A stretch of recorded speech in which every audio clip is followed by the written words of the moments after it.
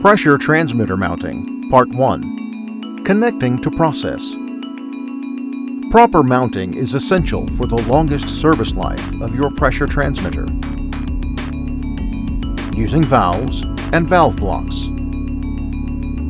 To simplify maintenance of pressure transmitters, we recommend connecting them to process through valve manifolds. It ensures easy mounting and dismounting of the pressure transmitter with media disconnection. Connecting transmitter to process. Do not apply force to the transmitter housing with pliers when installing it. In most cases, a hex wrench is the required tool to screw the transmitter in. Pressure point seal.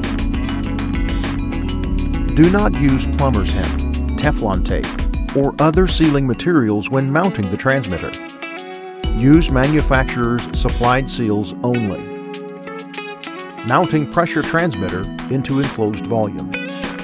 Do not attempt to screw in the transmitter into the enclosed cavity filled with liquid. This may cause overpressure and the diaphragm damage.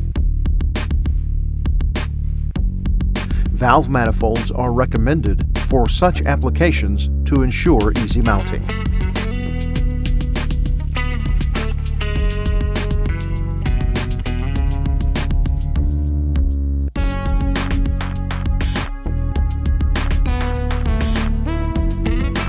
Using pressure snubber.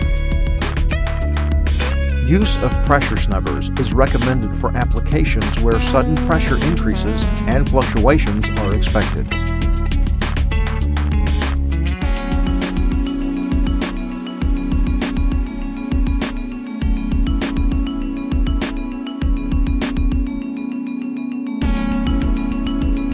Thank you for your attention.